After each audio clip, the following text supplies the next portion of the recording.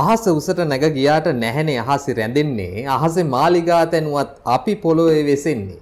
මේ පොළොවේ වෙසෙන එක මේ පොළොවේ පය ගහලා ඉන්න එක හිතට වගේම ගතටත් සුවයක් කියලා අද ප්‍රෝග්‍රෑම් එකේදී ඕගොල්ලොන්ට දැනගන්න පුළුවන් වෙයි. සර්වාංගෙම ලෙඩ සනීප කරන ක්‍රමයක් ගැන තමයි අපි මේ කතා කරන්න හදන්නේ අද The Psychologist YouTube channel එකත් එක්ක. ඒත් එක්කම අපිත් එක්ක ඉන්නවා අවුරුදු 44ක ප්‍රජා සෞඛ්‍ය සේවයේ ඉතාම අත්දැකීම් බහුල වෛද්‍යවරයෙක්. එතුමා නමින් DB නුගේගොඩ.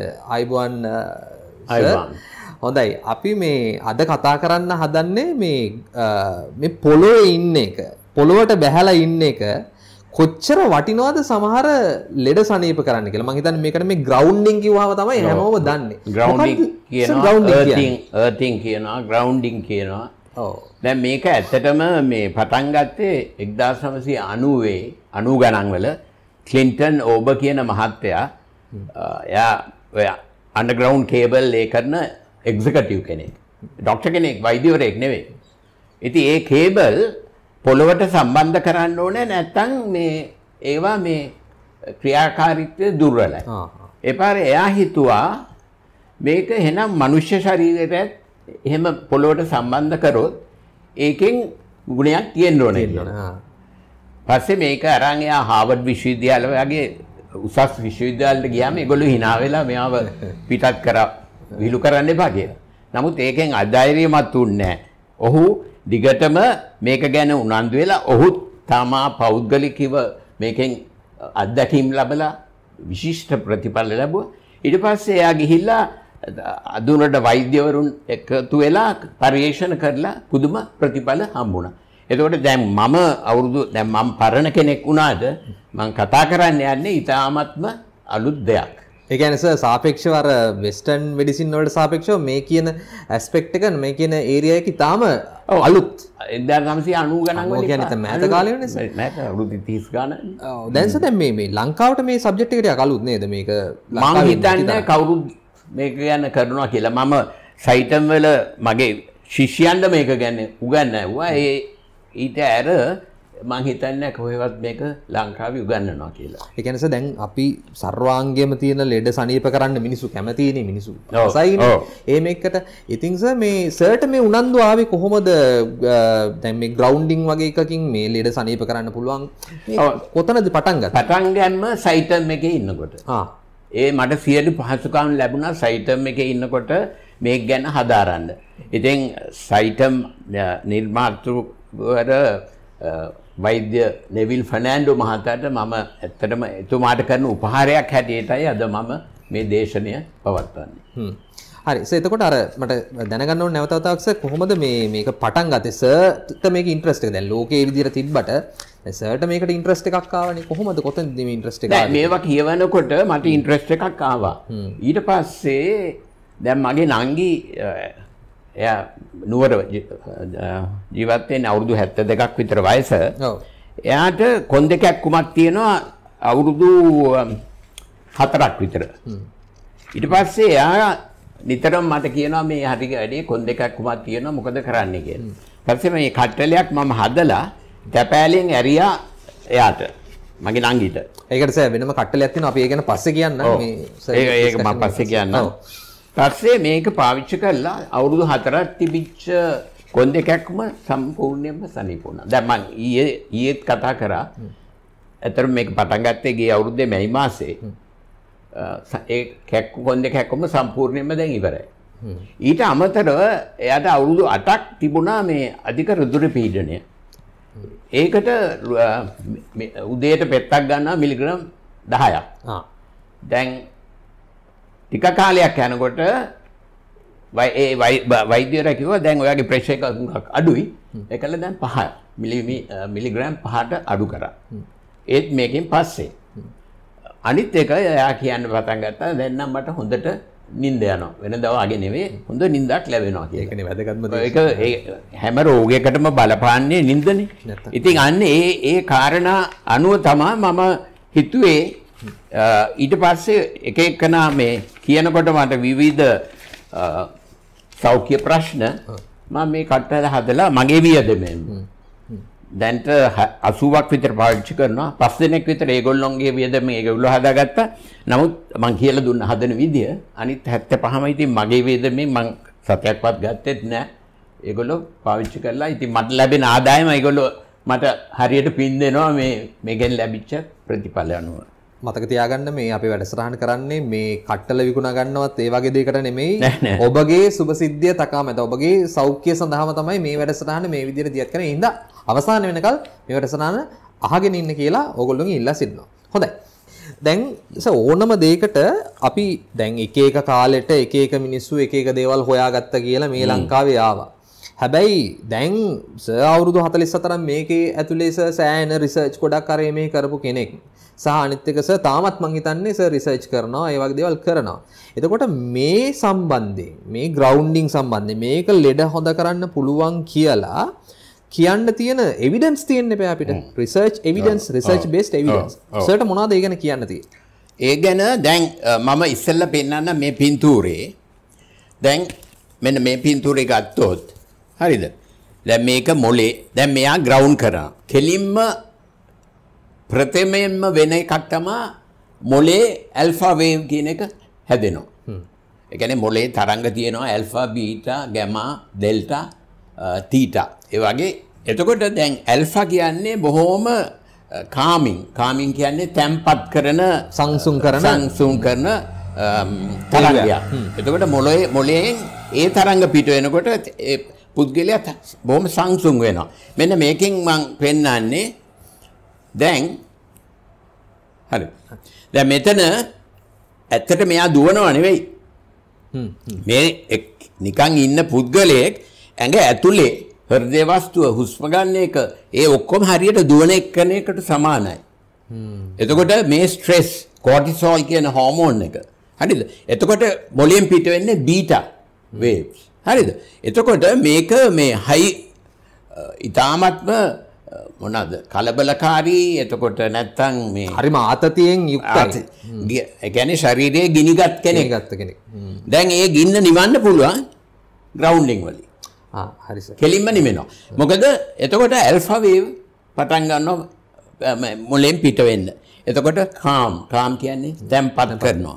එතකොට මෙන්න මේ විදිහට අර දිවිල්ල නතර කරනවා. අන්න ඒකෙන් මේ පින්තූරෙන් පෙන්නන විදිහට දැන් මෙතන මම පෙන්නලා තියෙනවා විවිධ කොටස්. හරිද? ඒ හැම එකකින්ම දැන් ඔය 80ගේ මේ විවිධාකාර ප්‍රතිඵල ලැබිලා තියෙනවා මේ මෙන්න මේ අයන් සර් කේස් ස්ටඩිස් 80ක් කරලා තියෙනවා. 80ක් තියෙනවා. ඒකේ තියෙන අය තමයි මම දැන් පෙන්වන්න යන්නේ. හරිද? එතකොට මෙමරි කියන්නේ මේ මෙමරි එක ඉම්ප්‍රූව් වෙනවා. මෙමරි කියන්නේ මෙන්න මේ මොලේ දැන් හිපෝකැම්පස් කියන්නේ මේ කොටස. ඔව්. හරිද? එතන හිපෝකැම්පස් එක ක්‍රියාත්මක වෙනවා. එතන මේ ඒ මෙමරි කියන්නේ මතකය දියුණු වෙනවා. එතකොට ග්‍රවුන්ඩින් වලින් කෙලින්ම වෙන්නේ පොළවේ තියෙන නෙගටිව්ලි charge ඉලෙක්ට්‍රෝන ෆ්‍රී ඉලෙක්ට්‍රෝන ශරීරය ඇතුල් වෙනවා. අන්න ඒකෙන් තමයි මේ ඔක්කොම සිද්ධ වෙන්නේ. මේකට දැන් ඒකට ඉන්ටර්නැෂනල් රිසර්ච් එකම ඇති නේද සර්? ඒ වගේ තියෙනවා. ඒ කියන්නේ මේ කෙලින්ම ඒ ෆ්‍රී ඉලෙක්ට්‍රෝන ඇවිල්ලා ඒවා ඍණාත්මකයි. දැන් අපේ ඇඟේ ඇතුලේ ෆ්‍රී රැඩිකල් කියලා ඒ වෙන්නේ ලෙඩ රෝග ඔක්කොම හැදෙන්නේ. ඒවා ධනාත්මකයි. එතකොට මේවා ගිහිල්ලා අරවා neutralize කරනවා. ඔය ෆ්‍රී රැඩිකල්ස් කියන්නේ චුට්ටක් පොඩ්ඩක් කිව්වොත් හොඳයි. ඔව් ෆ්‍රී රැඩිකල්ස් කියන්නේ දැන් ඇත්තටම දැන් අර මං කලින් පුතේට පෙන්වුවා වගේ මෙන්න මේ වගේ කෙනෙක්ගේ ෆ්‍රී රැඩිකල් විශාල වශයෙන් හැදෙනවා. මොකද මේ ක්‍රියාකාරීත්වය වැඩි. ඒ කියන්නේ ඇඟේ ක්‍රියාකාරීත්වය වැඩි කියන්නේ මොකද ෆ්‍රී රැඩිකල් කියන්නේ දැන් අපි ගම්ම ඔන්න ශෛලියක් ගත්තොත් ওই ශෛලිය ඇතුලේ න්‍යෂ්ටිය තියෙනවානේ නියුක්ලියස් එක. ඔව්. හරිද? ඒක ඊට පස්සේ නියුක්ලියස් එක ඇතුළට ශෛලියේ න්‍යෂ්ටිය තියෙනවා. ඕකට ග්ලූකෝසුයි ඔක්සිජනුයි වෙනවා. හරියට කාර් එකක මේ පෙට්‍රලුයි වාතයයි. ඒ දෙක එකතු වුණාම පිච්චෙනවා. එතකොට ඒ එනර්ජි ඒ ශක්තියෙන් තමයි ශෛලිය දුවන්නේ. එතකොට ෆ්‍රී රැඩිකල් කියන්නේ අර අප එක්සෝස්ට් ෆියුම්ස් එන්නේ. අන්න ඒ වගේ. ඉතින් ඕක ඒ ශෛලියට හොඳ නැහැ. ඒවා ඉතින් අහක් කරන්න ඕනේ. ඒකට තමයි අපි පළතුරු කන්නේ. එතකොට ඇන්ටිඔක්සිඩන්ට්ස් ගන්නේ. ඉතින් ඒ වගේ ඒවා නියුට්‍රලයිස් කරනවා. හරිද? නමුත් දැන් මේක ඊටත් වැඩිය හොඳයි. දැන් මේ ඉලෙක්ට්‍රෝන වලින් ඒවා ඔක්කොම විනාශ කරනවා. එතකොට සර් දැන් ඕකට මේ දැන් අපි gedara dore ඉන්න මිනිස්සු ඉන්නවා වෙන්න පුළුවන් සාමාන්‍ය සර් දැන් මේ සංකල්පේ පළවෙනි වතාවට අහන මිනිස්සු ඉන්න පුළුවන්. කවුරුණත් කැමතිනේ සර් බෙහෙත් බොන්නේ නැතුව මේ වගේ ක්‍රමයකින් ලෙඩ සනීප කරගන්න. එතකොට සර් ගැම් gedara ඉන්න මිනිස්සෙකුට සාමාන්‍ය මිනිස්සෙකුට මේ ක්‍රමය කොහොමද සර් අත්හදා බලන්නේ? කොහොමද මේ ක්‍රමය කරන්න පුළුවන් වෙන්නේ? ඔව් ඊට ඉස්සෙල්ලා මං කියන්නද මට ලැබිච්ච ප්‍රතිඵල. හොඳයි සර්. ඒක කියලා අපි මොකද මම ඇත්තටම මම පාවිච්චි කරන්න පටන් ගත්තේ 2014 දී. සයිට් එකේ ඉන්නකොට. හරිද? ඊට පස්සේ මගේ නිින්ද හොඳ නිින්දක් ගියා. ඒකල දැන් නිින්ද කැඩිලා අවදි වුණත් ඉක්මනට නිින්ද යනවා. මොකද හුඟක් වෙලාවට නිින්දෙන් අවදි වුණොත් පෙරලි ඉන්නවා ඔය නිින්ද යන්නේ නැතුව. ඊළඟට මගේ කකුලේ ක්‍රෑම්ප්ස් ආවා. ක්‍රෑම්ප්ස් කියන්නේ කෙන්ඩ පෙරලෙනවා කියන්නේ. ඔව්.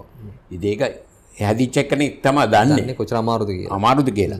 දැන් ඒක සම්පූර්ණයෙන් නැවතුණා. හරිද? ඊළඟට මගේ ඉන මීට වැඩිය මම මහතට හිටියේ ඩයටින් එක්සර්සයිස් නැතුව ඉන අඩු වුණා. ඩයටින් එක්සර්සයිස් නැතුව ඉන අඩු වුණා. ඔව්. ඊළඟට මම ඇත්තටම මේ දියවැඩියා එච්චර මයිල් ඩයබටික් මයිල් හයිපර්ටෙන්සිව් ඒවට ඖෂධ දෙකම අඩු කරන්න පුළුවන් වුණා. හරිද? එතකොට අනිත් එක තමයි wound healing. ඒ කියන්නේ මේ තුවාල ඇති වුණාම ඉස්සර ඔක සුමානයක් විතර යනවා. පැහැවනවා යන්නේ. දැන් මොනවත් නැහැ. ඒක ඉක්මනට සනීප වෙනවා. දැන් ඊයේ මෙහි මට අපේ ගෙදරට ආව ඒ කාන්තාව කිව්වා ඉස්සර එයාගේ කකුලේ මේ කැපුණා කියලා. කැපිලා ලේ ගිහින් තුවාලයක්. ඉතින් පස්සේ එයා මේ ග්‍රවුන්ඩින් ප්ලේට් එකේ ඉඳාගෙන උදේ නැගිටලා බලනකොට ඒක ආයෙ බෙහෙත් දැම්මෙත් නැහැ. දවසෙන් දෙකෙන් සනීප වුණා. ඒ කියන්නේ ඔය ග්‍රවුන්ඩින් ප්ලේට් එකක් ගැන විශේෂයෙන් මම හිතන්නේ අපි මේ කතා බහට ඉස්සරලත් ඔය ග්‍රවුන්ඩින් ප්ලේට් එකක් ගැන කතා වුණා. ඒ කියන්නේ සර් හදපු එකක් සර්ගෙම වියදමෙන් හදපු එකක්. මේ ඒත් එක්කම සර් දැන් අපි හිතමු අර මම ඉස්සල්ලා අහපු එක සර් gedara ඉන්න කෙනෙක්ට කොහොමද සර් මේක අපි ඒ ග්‍රවුන්ඩින් ප්ලේට් එකක් නැතුව වුණත් සර් කොහොමද මේක අපිට අත්හදා බලන්න පුළුවන් වෙන්නේ? දැන් ග්‍රවුන්ඩින් ප්ලේට් එකක් නැත්තම් ඉතින් මහ පොළොවේ ඇවිදින්න පුළුවන්. හැබැයි හොඳම තැන මුහුද ළඟ ඉන්නවා නම් බීච් එකේ. බීච් එකේ. බීච් එකේ මුහුදු වෙරළේ ඇවිද්දාම හැබැයි සපත්තු නැද්ද? මම ওই බීච් එකට ගියාම පංගුවක් වෙලාවට මට හම්බ වෙනවා මිනිස්සු සපත්තු දාගෙන යනවා. ඉතින් මං කියනවා ඇයි සපත්තු ගලන්නේ ගණන් ගන්න ඒගොල්ලෝ යනවා යන්න. ඉතින් මේ පිස්සෙක් කියලා හිතන්නේ. නමුත් මුහුදු වෙරළේ මොකද මැග්නීසියම් තියෙනවා ලුණු තියෙනවා. ඒකල තෙත ගතිය තියෙනවා. තෙත. ඒකින්ද ඉක්මනට ඒ ඉලෙක්ට්‍රෝන ඇතුළට යනවා. සර් දැන් ඔය කන්සෙප්ට් එක ඉස්සරෝම දැන් මම හිතන්නේ මේකට සෑහෙන කාලයක් කමිට් කරලා තියෙන එකක්. පොඩ මේ ගොඩක් අය මිනිස්සු පිළිගන්නේ නැති වෙන්නත් පුළුවන් සමහරවිට ප්‍රොෆෙෂනල්ස්ලා මේකට නිකන් hina වෙන්නත් ඉඩ තියෙනවා සර් මේ කන්සෙප්ට් එක මොකක්ද කියලා. එහෙම පිළිගන්නේ නැති අවස්ථා තෝරන තරම් තියෙන්න පුළුවන් සර් නේ. වෙන තවත් වැදගත්ම කාරණයක් තමයි ග්‍රවුන්ඩින් කරපු ගමම heart rate variability. heart rate variability කියන්නේ මේ heart rate මේ පේනවද? එකෙන් එකට වෙනස් වෙනවා ગેප් එක. ඒක heart එකේ health එකට ඉතාමත්ම හොඳයි. හරිද? මොකද heart attacks එහෙම හැදෙන ඒ heart වැළක්වීමට පාවා පුළුවන් මේකෙන් හුඟක් දුරට තියෙනවා. මොකද මේ දැන් පේනවද? මෙතන මේ ગેප් එක අඩුයි. මෙතන ඒ විදිහට එක ගානට තිබ්බහම ඒක හොඳ නැහැ. දැන් මේක පොළවේ අඩිය ගහපු ගමන්ම සිද්ධ වෙන දෙයක් heart rate variability. සර් එතකොට අපි අර මේ ප්ලේට් එකක් ගැන සර් කිව්වා.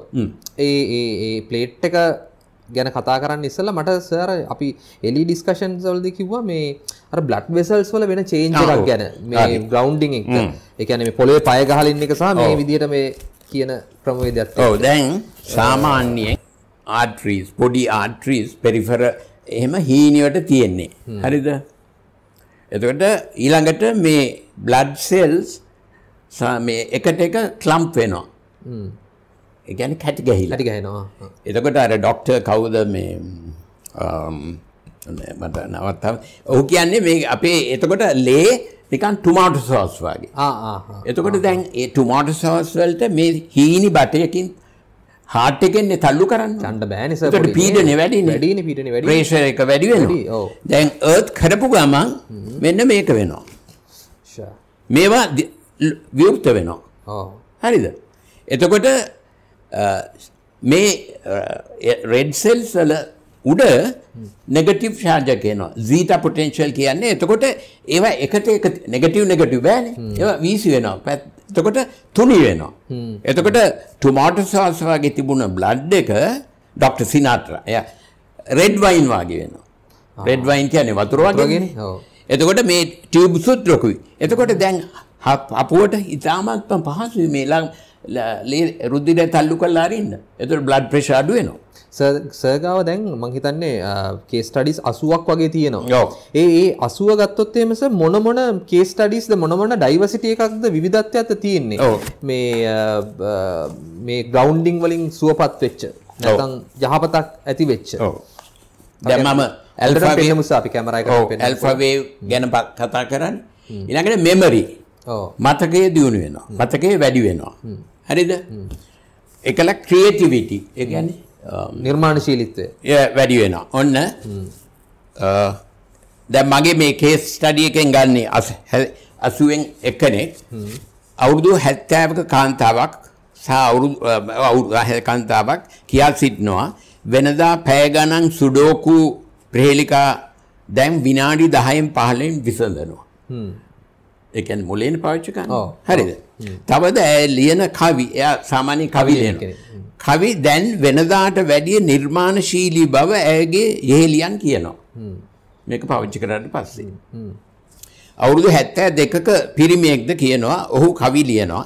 කලින් ඒක නතර කළා තිබ්බා. දැන් ආයසරයක් ඔහු ඒකට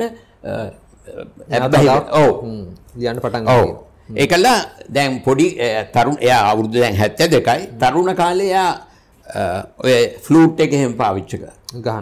නමුත් දැන් එයාට ඉතාමත්ම හොඳට ගන්න පුළුවන්. ගහන්න එයා මේවා කරනවා. දැන් වැදගත් එකක් අවුරුදු 37ක බැංක කෙනෙක් ඔහු අවුරුදු 37යි. ඔහුට අගෝස්තු මාසයේ 2021 අගෝස්තු මාසයේ කොවිඩ් හැදිලා සුමාන දවස් 14ක් ඉස්පිතාලේ හිටියා. ඉස්පිතාලෙන් ආවට පස්සේ ඔහුගේ බොඩි එක්ස් කැක්කුම් හුඟක් තිබුණා. ඊට වැඩිය එයාගේ මතකය අඩු වුණා. මේ කොවිඩ් හැදිච්ච ගැදිලා රිකා වුණා. ඒකට කියන්නේ ලොං කොවිඩ් කියලා කියනවනේ.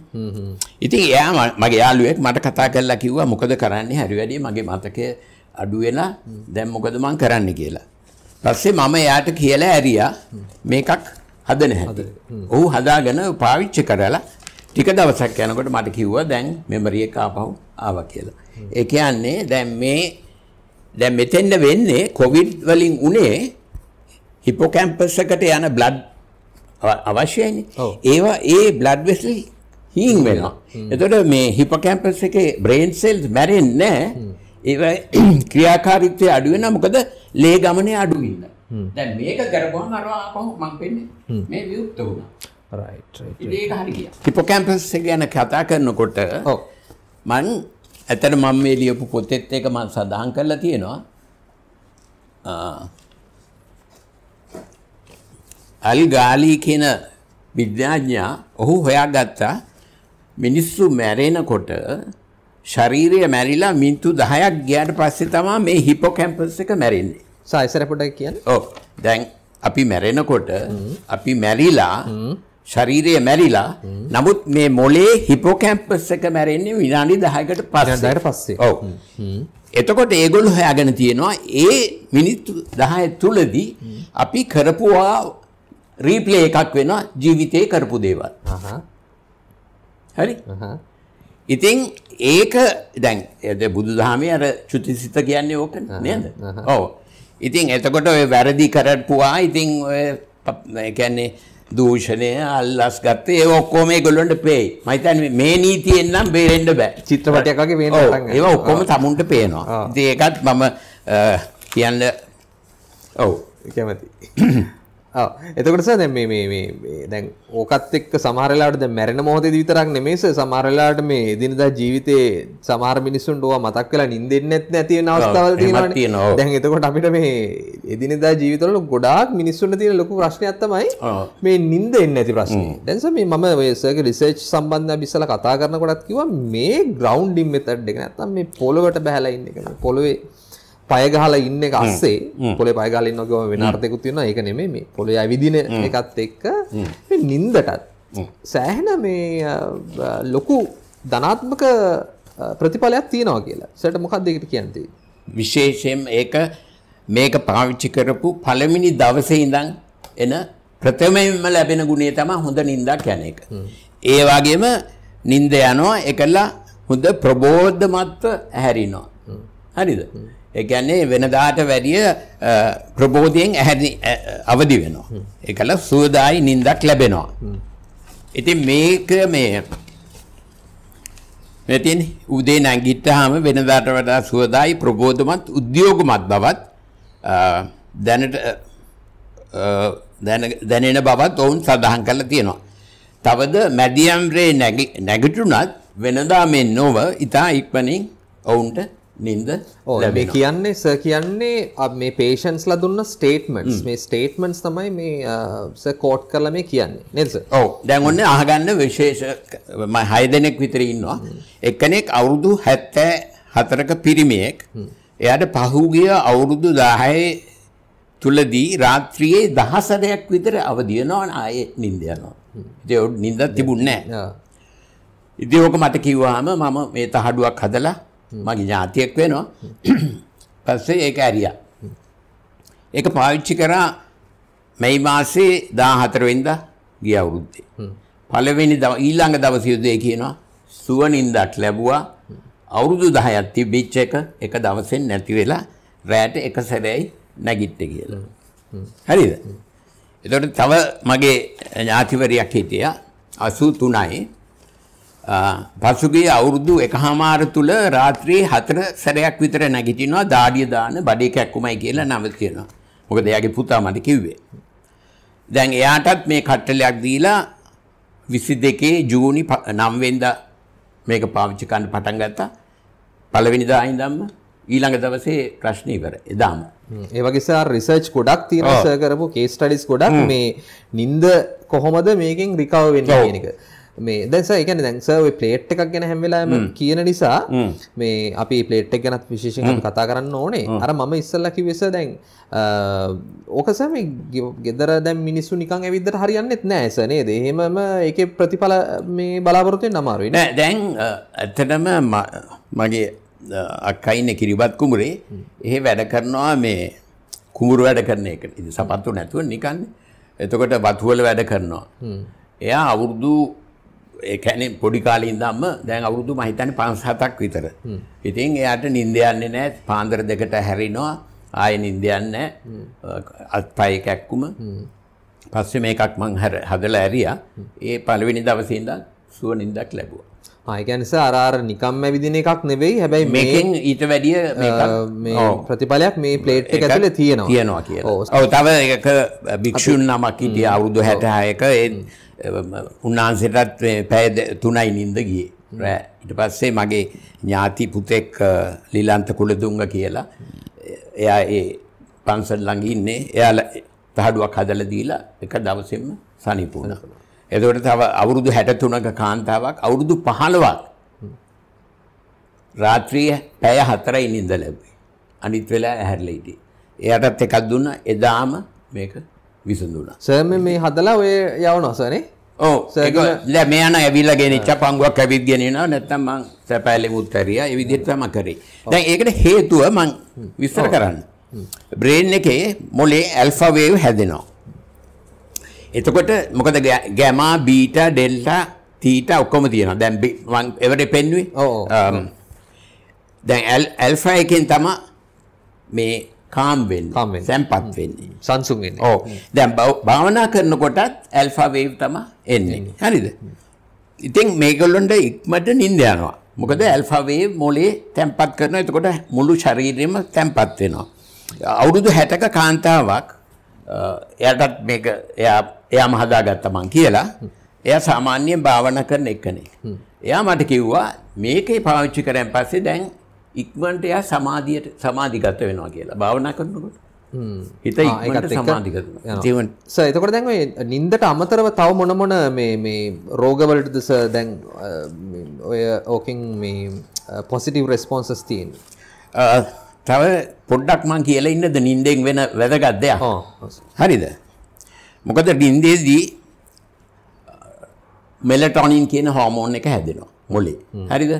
ඒක හැදෙන්නේ ඒක ඇන්ටි කැන්සර් පිළිකාව වලට විරුද්ධව සැපයි. හැබැයි ඒක හැදෙන්න මෙලටොනින් හැදෙන්න නම් නිදන කාමරේ කිසි ලයිට් එකක් තියෙන්න බෑ. අඳුරවට තියෙන්න. දැන් ඇත්තට මන් නිදා ගන්න කාමරේත් මෙතන ජනලෙන් එළියේ ස්ට්‍රීට් ලැම්ප් එක. ඉතින් ලයිට් එක එනවා. පස්සේ මම ඝනකම තද නිල් කර්ටන් එකක් දාලා තියෙන්නේ නිදා ගන්න යනකොට ඒක දානවා. මොකද ඒතකොට ඒ ලයිට් එක එන්නේ නැහැ. අනිත් එක තව එකක් තමයි natural killer cells කියලා පිළිකා විනාශ කරන ශෛල තියෙනවා. natural killer immune system. ඒව හැදෙනවා. අනිත් එක වෙන්නේ මේ නින්දේදී තමයි මොලේ ශෛල ඇකිලෙනවා. නින්දේදී. ඇකිලුනාම අර දවල් තිස්සේ හැදිච්ච අපද්‍රව්‍ය ඒවා හොදලා දානවා. cerebrospinal fluid කියන එකෙන් හොදලා දානවා. හරිද? එතකොට ඔය dirty brain diseases හැදෙන්නේ නැහැ. dirty brain diseases කියන්නේ Alzheimer's, dementias වගේ ඒවා හැදෙන්නේ මේක මේ ඒ impurities අහක් කරන්නේ නැති. හරි නිින්දක් නැති එක ඔක බලපානවා. එතකොට අර මේකත් එක්ක නිින්ද හරියනවා කියලා කියන්නේ අනිත් ඔක්කොම මේ රිකවර් වෙනවා කියන එක. ඒකල අනිත් එක දැන් විශේෂයෙන් ළමයිට ඉගෙන ගන්න ළමයිට storing and consolidation of memory. What you have learned during daytime happens during night. ඉතින් මේ නිින්දේදී තමයි රාත්‍රී නිින්දේදී තමයි තමුන් ඉගෙන ගත්ත දේ මේ හිපෝකැම්පස් එකේ ස්ටෝර් වෙන්නේ. ඉතින් පාඩම් කරනවා පංගුවක් ඇහැරගෙන ඉතින් ඒකෙන් මේ හොඳ ප්‍රතිඵල එකක් නැහැ. තව එකක් තියෙනවා මොලේ හැදෙනවා ඩෝපමින් කියලා හෝමෝන් එකක්. ඒ ඩෝපමින් වලින් තමයි අපි කරන්න කියන්නේ හැපිනස් එනවා. අනිත් එක අපිට මේ උද්‍යෝගමත් ප්‍රබෝධමත් වෙන්නේ කරන්න පුළුවන් කියලා. enthusiasm. ඔව්. නැත්තම් අලස භාවයට විරුද්ධයි. නැත්තම් කනේ ඕක කරන්න බෑ. මෙහෙම නෙවෙයි. energize කරන්න. අන්න හරි. දැන් මේක පාවිච්චි කරපු කීප දෙනෙක්ම කියනවා. ඒගොල්ලෝ දැන් වෙනදා වාගේ නෙවෙයි බර ඕනේ දෙයක් කරන්න පුළුවන් කියලා. ඒ ශක්තිය ඇවිල්ලා තියෙනවා කියලා. ඉතින් ඒකත් ඊටමත් වැදගත්. සර් මේ ප්ලේට් එක කිව්වොත් සර් කොහොමද මේ ප්ලේට් එක හදන්නේ මොන වගේ මම ඒක ඔක්කොම විස්තර දෙන්නම්. අපි කියන්නේ ප්ලේට් එකේ මොකද්ද තියෙන්නේ කියලා එක අපිට කිව්වොත් ස්ටේන්ලස් ස්ටීල් සුදු යකඩ තහඩු කෑල්ලක්. ඒක වයර් එකකින් ජනලෙන් එළියට ගිහිල්ලා නිදන කාමරේ අර්තින් රොඩ් එකකට වල්ලනවා පොළොවට. දැන් අපි ගත්තොත් එහෙම දැන් මිනිස්සුන්ට තියෙන අනිත් ප්‍රශ්නයක් තමයි මේ ඇස්පෙනීමේ දුර්වලතාවය. ඔය දැන් මම කලින් කිව්වනේ මේ මුළු ශරීරෙම ඉන්ද්‍රියන්ට ඕගන්ස් වලට බලපානවා කියලා. මෙන්න ඇස්පෙනීම අවුරුදු 79ක පිරිමියෙක් ආයේ අවුරුදු 74ක පිරිමියෙක් අවුරුදු 73ක පිරිමියෙක් ඒ තුන් දෙනාම තහඩුවේ නිදාගත්තන් පස්සේ ඒගොල්ලෝ කියනවා ඒගොල්ලෝගේ විෂන් එක දියුණු වුණා කියලා. දැන් මගෙත් ඇත්තට අර ටෙලිවිෂන් එහෙම ඉස්සර බලනකොට ඒක ඩියුරේෂන් එකක් තියනවද මේ ප්ලේට් එකේ නිදා ගන්න හරි එහෙම ඩියුරේෂන් එකක් නෑ මෝද මෙරිය හැමදාම කරනවා නම් ඒත් හොඳයි ඇද අර අපි හුස්ම ගන්නවා වගේ මේකත් හිතින් දිගටම කරන එක තරමට හොඳයි. තව ස්මෙල් ගඳ සුවඳ දැන් අවුරුදු 73ක පිරිමියෙක් එයාට පහුගිය අවුරුදු 4-5 දී එයාට ගඳ සුවඳ හරියට දැනුන්නේ නැහැ. ඉතින් එයාට සෙන්ට් එකක් හම්බුණා පිට රටින්. ඉතින් එයා කියනවා මේ සෙන්ට් එක මේ බාල් එකක් නේ හම්බෙලා තියෙන්නේ කියලා. පස්සේ හැබැයි ගෙදර අනිත් අය කියනවා නෑ මේ කලින් එකම තමයි කියලා. මේකේ නිදාගත්තන් පස්සේ එකපාරට මට කෝල් කරලා දැන් මට දැනෙනවානේ. හරි සෙන්ට් එක කියලා මට සුවඳ දැන් දැනෙනවානේ. මේ ඔක්කොම වෙන්නේ මෙන්න මේකෙන්. මෙන්න මේක. රයිට්. ඇහෙත් මේක. දැන් ඇහි ඇත්තට එක පරිශ්‍රණයක් කරා අවුරුදු 50 ගානක එක්කනේ. ඒගොල්ලෝ ස්කෑන් කරලා බලනකොට දකුණු ඇහි මේ ආට්‍රි මෙහෙම හොඳට ඒ කියන්නේ ඇත්තෙම නැහැ. හීන වෙලා. පැය දෙකක් ග්‍රවුන්ඩ් කරන් පස්සේ මේ විදිහට ඒක ඇරුණා. එතකොට හැම ඔන්න හැම තමයි වැදගත්. ගොඩක් අය හැම ගැන හිතනව නිසා නේද? ඔව් ඔව්. දැන් අවුරුදු 4ක භික්ෂුන් වහන්සේ නමක් සොරායසිස් රෝගයෙන් අවුරුදු 8ක් පෙළුණා. හරිද? ඊට පස්සේ ඒත් අර ලිලත් කුළුඳුන්ගේ එයා තමයි ගිහිල්ලා ඊට මේ හාමුදුර හම්බුනේ. ගිහිල්ලා බලලා මෙහෙම තියෙනවා. පස්සේ මට කිව්වන් පස්සේ මම ප්ලේට් එකක් මෙහෙන් ඇරියා. ඉතින් මෙයා ගිහිල්ලා ඒ හාමුදුරන්ට දීලා තව සතියක් දෙකක් යනකොට ඒ හැම හොඳට සුදු මේ රතු රෝස් පාටේ සුදු ඒ කියන්නේ අර ගතිය අඩු වෙලා. තව මේ මෙතන මගේ ගෙවල් ළඟ වැඩ කරන කෙනෙක් එක්සිමැටල් ස්කින් ඒ කියන්නේ මේ ඔක්කොම තුවාල පැහැවලා අවුරුදු 2-3ක් මේකක් දීලා ඇරියා. ටික දවසකින් සුමානකින් විතර ඒක සනීප වුණා. ඒ වගේ රිසර්ච් ගොඩක් තියෙනවා ඒකේ රිසර්ච් බෑග් එකේ. එතකොට මේ කාන්තාවන් පිරිමින් 1 2 3 4 5 6යි කාන්තාවක් ඒගොල්ලොන්ගේ මූණේ රැලි අඩු වුණා කිව්වා. Facial skin. හරිද? ඒ කියන්නේ මූණේ රැලි අඩු වුණා කියලා මේක පාවිච්චි කරන් පස්සේ අවුරුදු 42ක කාන්තාවක් කියනවා මේක අනිත් අය දන්නේ නැහැ මේ එයාගේ යාළුවා මේක පාවිච්චි කරනවා කියලා. ඒගොල්ලෝ කියනවලු ඔයා දැන් හරි ලස්සන වෙලා කියලා. හරිද?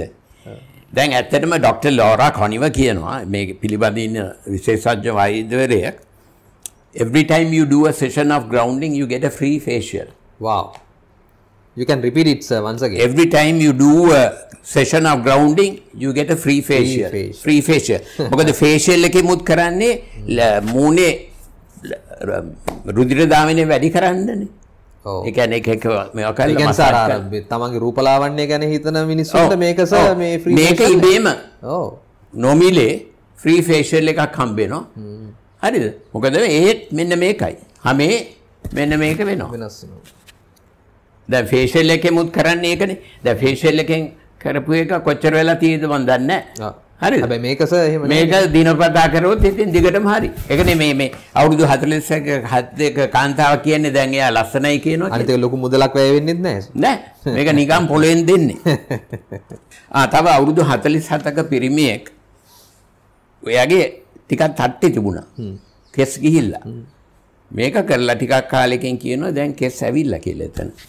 ඉතින් ඒකට ලොකු ප්‍රශ්නයක් නේ. ඒ කියන්නේ සාමාන්‍යයෙන් ගත්තොත් සර් මේ සර්වාංගයට විතරක් නෙමෙයි සර්වාංගයේ මේ රෝග විතරක් නෙමෙයි සර් මේ තමන්ගේ මොනවාද රූප ස්වභාවය මේ වර්ධනය කරගන්නත් මේ මෙතඩ් එක මේ ක්‍රියාදාමය හරි වැදගත් වෙනවා.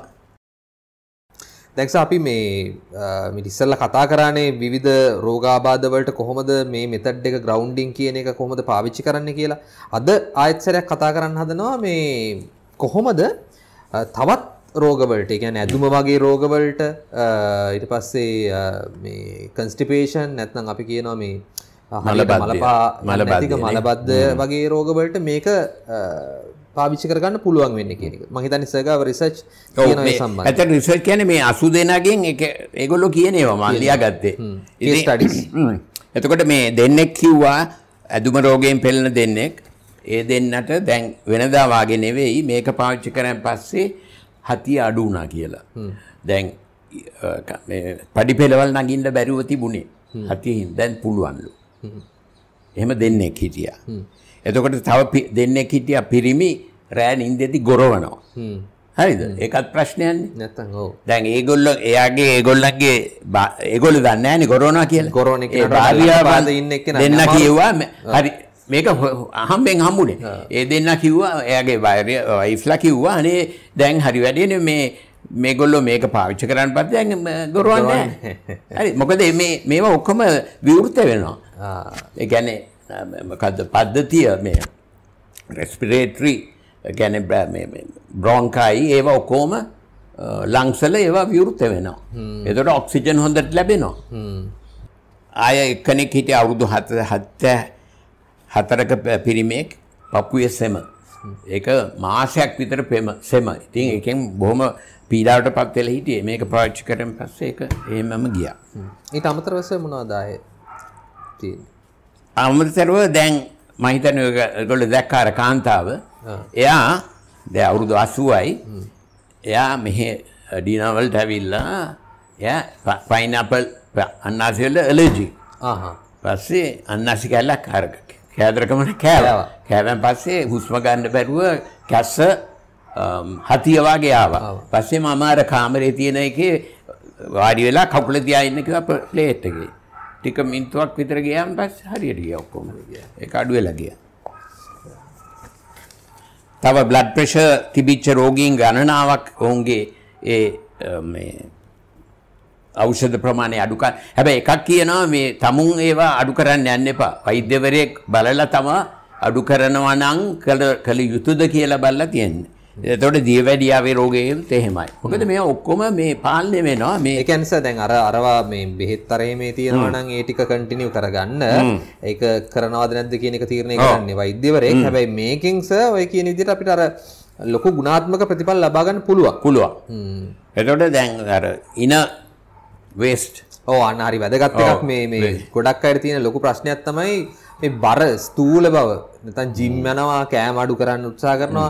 හැබැයි මේ ග්‍රවුන්ඩින් වල මේ ග්‍රවුන්ඩින් මෙතඩ් එකත් එක්ක ගොඩක් වෙලාවට තමන්ගේ ඉන නැත්නම් තමන්ගේ බර පාලනය කරගන්න පුළුවන් කියලා අපිට මේ රිසර්ච් ඩේටා තියෙනවා. ඩොක්ටර් නුගේගොඩගේ බෑග් එකේ. දැන් මේ කරපු අයගෙන් හැබැයි මෙහෙමත් මීට වැඩිය තව මේක වෙන්න පුළුවන්. ඒගොල්ලෝ කියන්නේ නැතුව වෙන්න පුළුවන්. හරිද? සමහර විට මං කෝල් දීලා තමයි ඒගොල්ලන්ගෙන් අහගන්නේ. හොඳක් වුණාම අපේ මිනිස්සු එහෙමනේ. ඒක හරිද? මේකේ පිරිමි 3 දෙනෙක් කාන්තාවන් 3 දෙනෙක් කිව්වා ඒගොල්ලන්ගේ ඉන අඩු වුණා කියලා මේක පාවිච්චි කරන් පස්සේ එක්සර්සයිස් ඩයටින් නැතුව. එක්සර්සයිස් ඩයටින් නැතුව ඉන අඩු වුණා. දැන් ඉන අඩු වුණොත් ඒ කියන්නේ විසරල් ෆැට් කියන එක නේ නරක. ඒ කියන්නේ මේ අක්මාවනේ මේ නෑ ඇබ්ඩෝමන් එකේ තියෙන ෆැට්. එතකොට ඒ කියන්නේ liver එකේ ෆැට් තියෙනවා. එතකොට දැන් liver ෆැට් වුණාම ඒක පැන්ක්‍රියස් එකට යනවා. ඉන්සුලින් හදන. එතකොට ෆැට් ඉන්සුලින් එක පැන්ක්‍රියස් එකට වැඩියෙන් ෆැට් ගියාම ඉන්සුලින් හදන එක නවතිනවා. අඩු කරනවා. දියවැඩියා. එතකොට පිළිකා ඩිමෙන්ෂියා ඒ ඔක්කොම බලපානවා. ඉතින් ඒක හින්දා මේක ඉතාමත්ම වැදගත් සොයාගන්න. ඇත්තටම මේක එකක් කියන්න ඕනේ මේවා මේක මගේ මේකෙන් හම්බුණාට මේවා බටහිර ඒ කියන්නේ ඇමරිකාවේ කරපු ඒ වගේ සනාථ වෙලා ඉවරයි. ඔව් ඒවා දැන් මේක මගේ නව ලංකාවට පොඩ්ඩක් මේ වයර් එක ගෙනල්ලා කනෙක්ට් කරේ වෙන්න පුළුවන්. නමුත් මේක මේ බටහිර තියෙන දෙයක්. බටහිර නැත් ඇමරිකාවේ විශේෂයෙන් ඇමරිකාවේ තියෙන දෙයක්. හැබැයි මේ ලංකාවට කනෙක්ට් කිරීමේ මම හිතන්නේ ගෞරවයේ සර්ට ගියාට කමක් නැහැ මේක. මම දන්නේ නැහැ ඉතින් කමක් නැහැ. තව එකක් තමයි කොන්ස්ටිපේෂන් මලබද්ධය. දැන් මේකත් මහ ලොකු ප්‍රශ්නයක්. දැන් ඕක වයසට යනකොට දැන් ඔයගොල්ලොන්ට නෑ. වයසට යනකොට ඕක ප්‍රශ්නයක්. මලබද්ධය. එතකොට මෙතන මේ 8 දෙනෙක්ගේ මලබද්ධය නැති වුණා. මේ මෙතඩ් මේකත් එක්ක ඒක නැති වුණා. එතන මේකෙදි මම විශේෂයෙන් කියන්න ඕනේ අවුරුදු 24ක මෙතන මේ මැනේජර් කෙනෙක් හිටියා. එයාගේ කොන් දෙකක්ම ඇවිල්ලා අවුරුදු 2ක් ඒ කොන් දෙකක්මට MRI ස්කෑන් කරලා ඒගොල්ලෝ කාටිලේජ් ගෙවිලා කියලා ඒකට ඉන්ජෙක්ෂන්ස් දුන්නා. නමුත් ඒක අඩු වුණේ නැහැ. හරිද? ඊට පස්සේ එයා ආයුර්වේද දෙකමුත් කරා අඩු වුණේ නැහැ. දැන් මං හම්බෙන්නේ ඉස්සෙල්ලා කළා එයාට ඇඳේ පෙරලෙන්න බෑ, ඇඳෙන් බහින්න බෑ කැක්කුම. එතකොට වාඩි වෙන්න බෑ. දැන් මං හම්බෙන්නේ ඉස්සෙල්ලා දා එයා ඇඳේ කකුල් කපලා කොට කරන්න. ඇඳෙන් බහින්න ලේසි වෙන්න. හරිද? ඉතින් එහෙම පීඩාවෙන් හිටියේ. එයාට එකක් මං හදලා දීලා සුමානයක් ගියා නෑ. එයාගේ ඔක්කොම කැක්කුම් ඔක්කොම ඉවරයි. දැන් හැරෙන්න පුළුවන්, බහින්න පුළුවන්. දැන් අර කාටිලේජ් ගෙවිලා කියලා කිව්වේ මේ MRI ස්කෑන් එකේ. දැන් මේකෙන් ඒ ක්‍රමය මම දන්නේ නැහැ. ඉතින් මේක කොහොම හරි ඒක විසඳුණා. ඒකල අනිත් එකට එයා සද මලබද්ධයක් තිබුණා. එතකොට ඒක සම්පූර්ණයෙන්ම නැති වුණා. දැන් විශේෂ තව එකක් තමයි අවුරුදු 8ක ළමයෙක් හිටියා. එයාට මලබද්ධය අවුරුදු 4ක් විතර. ඒ කියන්නේ ළමයෙක්. ඉතින් එයාට හැමදාම පළතුරු හැම දෙනවා මේ දෙමව්පියෝ මේ ඒක හරියන්න. ඒ පළතුරු කෑවත් දවස් 4කට සැරයක් තමයි টয়ලට් එකට යන්නේ. මේක පටන් ගත්තා පස්සේ টয়ලට් හැමදාම යනවා පළතුරු කන්නේ නැතුව. ඔව් ඒත් එක්කම මේ තව මිනිසුන්ට තියෙන ලොකු ප්‍රශ්නයක් තමයි මේ එක වේදනාවන් ශරීරයේ ඇති වෙන වේදනාව. මම හිතන්නේ වේදනාවටත් මේක ලොකු උපකාරයක් වෙනවා කියලා මේ සගේ රිසර්ච් පෙන්නනවා අපිට. ඔව් දැන් මේකෙන් අවුරුදු 47ක පිරිමියෙක් ඔහු හුඟක් බර වැඩ කරනවා දෑතෙන්. ඊට පස්සේ මේ පුරුද්දක් ලෙසක බරත් උස්සනවා. ඊට පස්සේ මෙයාට මේ තද කැක්කුම එනවා. කොන්දේ කැක්කුමයි හරි මහන්සි ගතිය. හරිද? මේක පාවිච්චි කරලා පස්සේ ඒව නැහැ. දැන් එයාට ඊට වැඩිය බර වැඩ කරන්න පුළුවන් මහන්සියත් අඩුයි. හරිද? එතකොට අවුරුදු 83ක කාන්තාවක් එයාගේ පුතා එයාව ගෙන වෝකින් ට්‍රැක් එකට ඇවිදින්න. දැන් මීටර් 250 පාර්ලිමේන්තු එක ළඟ 250 යනකොට දැන් වැඩි මහන්සි ආපහු එමු කියනවා. දැන් 500 ගියත් මහන්සි කියන්නේ. අවුරුදු 83ක කාන්තාවක්. අවුරුදු 57ක බැංකුවේ වැඩ කරන කාන්තාවක් එයා බැංකුවේ සතියෙන් වැඩ කරනවානේ. එතකොට සතියාන්තයේ එයාගේ ගෙවත්තේ වැඩ කරනවා. නැමිලා වැඩ කරනවා, මල් පෝච්චි මල් පැල ගලවනවා, එතකොට වල් ගලවනවා, කොන්ද නැමෙනවා. දැන් එහෙම කරලා ඉවරුනහම එදා එයාට තද කොන්දේ කැක්කුමක් ආවා. ඊට පස්සේ එයා මේ ප්ලේට් එකේ නිදාගත්තා. නිදාගෙන ඊළඟ දවසේ එයාට පුදුමයි. නැත්තම් දවස් 3ක් එයා ඒ කැක්කුමට පැනඩෝල් ගන්න ඕනේ දවස් 3ක්. මොනවත් නැහැ. ඊළඟ දවසේ නැගිටිනකොට කොහෙන් ගියාද නැහැ කැක්කුම. අන්න ඒකට හේතුව මෙන්න මේකයි. මෙන්න මේ පින්තූරෙන් පෙන්වන්නේ මේ ඉන්ෆ්ලමේෂන්. මාංශ පේශීන් ඩැමේජ් වෙලා. එතකොට එතන ඉන්ෆ්ලමේෂන් කියන්නේ මොකද්ද සිංහලෙන් කියන්නේ මේ ආසාත්මිකතාවය. ආසාත්මිකතාවයක් ඇති වෙනවා. එතකොට මේ මොකද්ද කැමරා එකකින් අරන් තියෙන්නේ. හරිද? දැන් එයා දවස් 3ක් ග්‍රවුන්ඩ් කරන් පස්සේ මෙන්න පින්තූරේ. ඒ ඔක්කොම ගියා. එතකොට දැන් මේ කාන්තාවටත් උනේ ඒකයි. එයාගේ අර මාංශ පේශීන් වලින් තිබිච්ච කැක්කුම එක දවසෙන් නිදා ගැනීමෙන් ඒක නැති වෙලා ගියා. හරිද? දැන් ඒකට මේ වැදගත් දැන් මේ පිටරටක පරිශ්‍රණයක් ඒගොල්ලෝ ගත්තා මේ යෝග එක්සර්සයිස් කරන 40 දෙනෙක්. හරිද? 40 දෙනෙක් ගැනත් ඒගොල්ලෝ දැන් යෝග පැයක් හරි දෙකක් හරි කරනවා.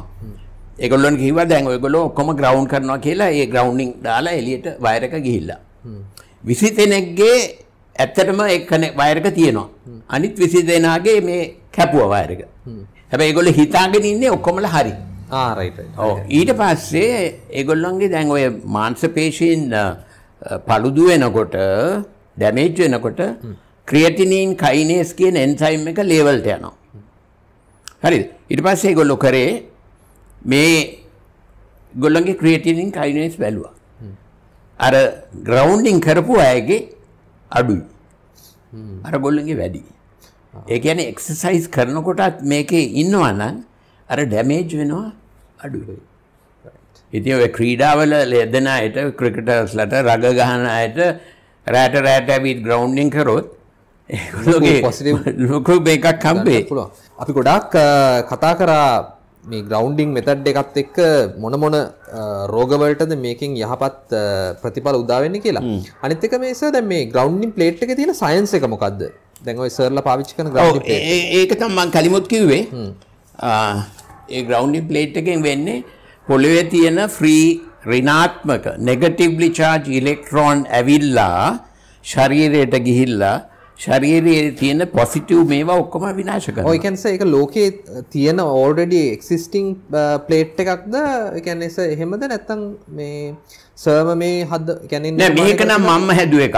හැබැයි මම උපදෙස් ගත්ත ඩොක්ටර් ලෝරා කොනිවා කියන එයාට මේ ඊමේල් මගින් අහලා එයාගෙන් උපදෙස් අරන් තමයි මම මේක හැදුවේ. හැබැයි පුදුම ප්‍රතිඵල තියෙනවා. ඒ කියන්නේ ලෝකේ මේ වෙනකොට ඒ වගේ plates නිර්මාණය වෙලා තියෙනවා. හැබැයි ලංකාවේ ප්ලේට් එකක් විදිහට එහෙ තියෙනවා මැට්ස් ග්‍රවුන්ඩ් මැට්ස් කියලා. ඔව්.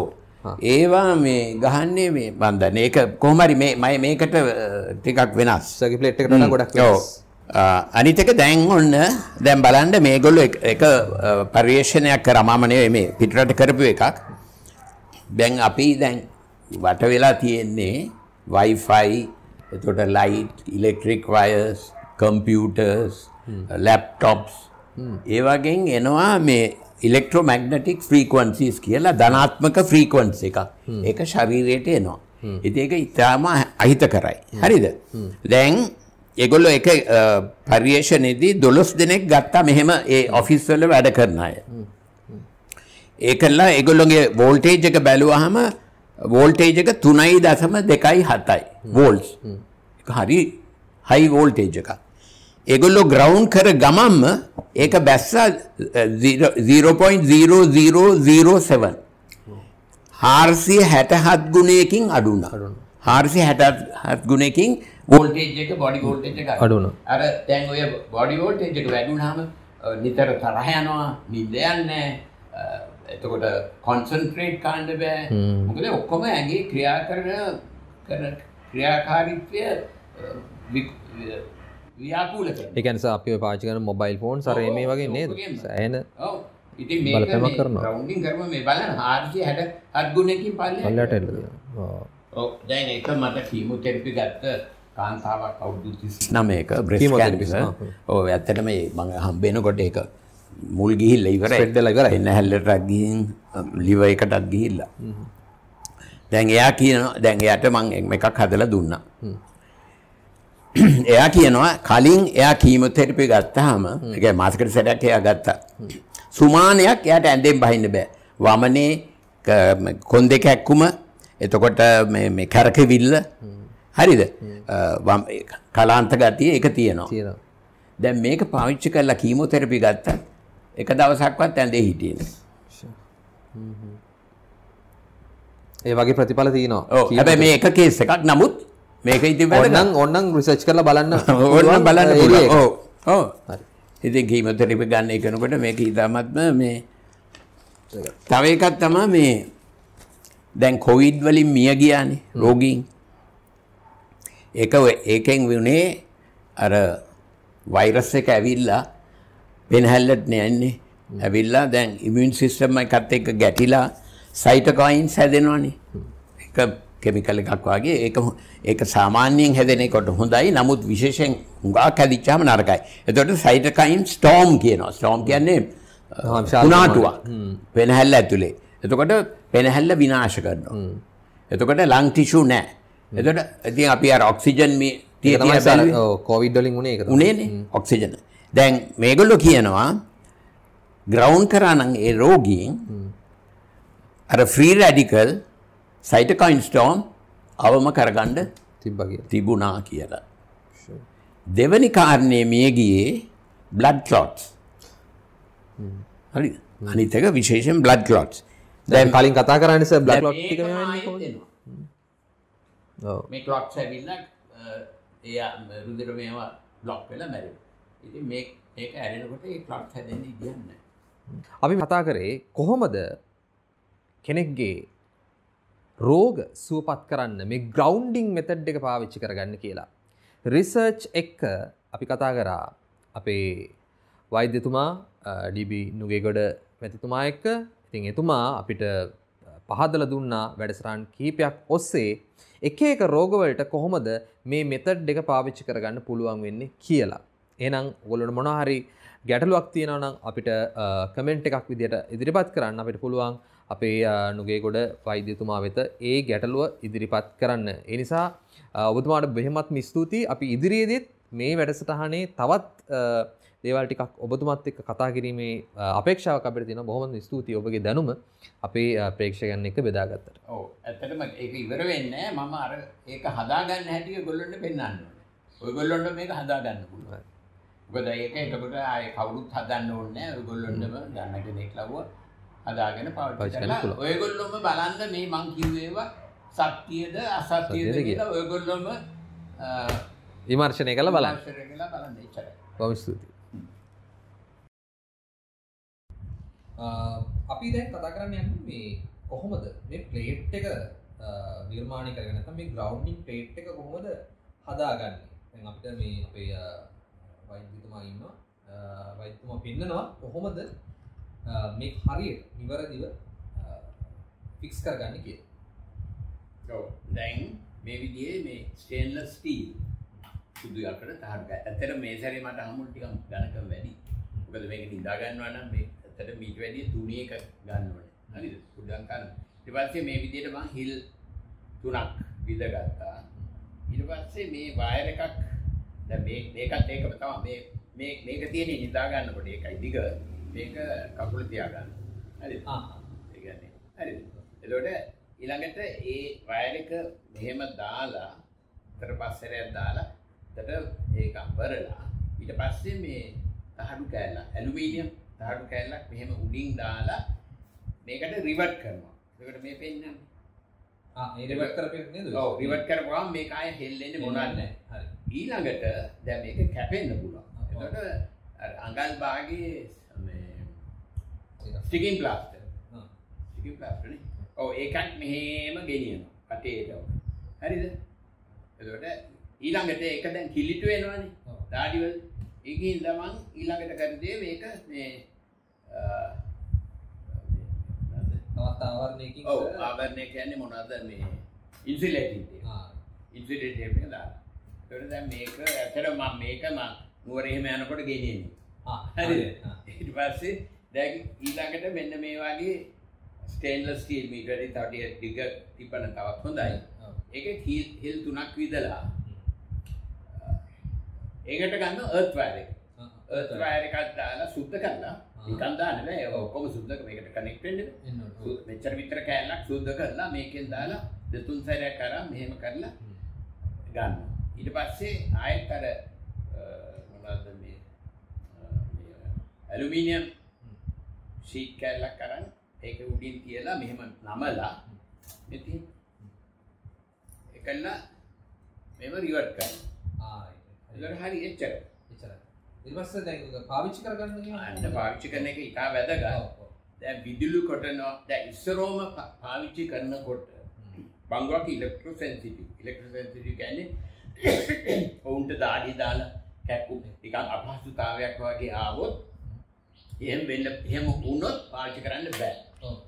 ඒක වෙන්න පුළුවන් වැඩියම ඔය හයි ටෙන්ෂන් වයර්ස් ගෙදර උඩින් යනකොට එහෙම වෙන්න පුළුවන්. එතකොට එතනින් ඉඳන් ඒක බෑ. එතකොට වෙන තැනකට ගිහින් සමහරට පුළුවන් වෙයි. නමුත් පංගුවක් එහෙම ඉලෙක්ට්‍රෝසෙන්සිටිව් නම් පාවිච්චි කරන්න එපා. හැබැයි මේ 80 වගේ එකෙක්වත් එහෙම හිටියේ නෑ. හරිද? ඊළඟට විදුලි කොටනකොට පාවිච්චි කරන්න එපා. හරිද? ඒක වැදගත්. අනිත් එක දැන් මේක ගහනකොට ගෙදර අර්ත් එක තියෙන්නේ. ඒකට පුළුවන් තරම් ඈතින් ගන්න. ඒක කිට්ටු එපා. හරිද? අනිත් එක ඉලෙක්ට්‍රික් වැඩ කරන දෙයක් අල්ලන්න එපා මේකේ ඉන්නකොට ෂොක් එක කෙලින්ම වදිනවා. සෙල්ෆෝන් එක වුණා charge එකේ දාලා තියෙද්දි මේක කරන්න එපා. එච්චරයි. හරි දැන් ඔක නිකන් තව එකක් තියෙනවා. දැන් එක කාන්තාවක් මේක ගෙනිහිලා මම මෙහෙම ඇවිල්ලාම ගෙනිච්ච අනේ ඒකෙන් වැඩක් නැහැ නේ කිව්වා. මොනවත් නැහැ කිව්වා. මොකද එයාගේ ඇඳුම් පිටින් මෙහෙම තියලා. එතකොට බෑ.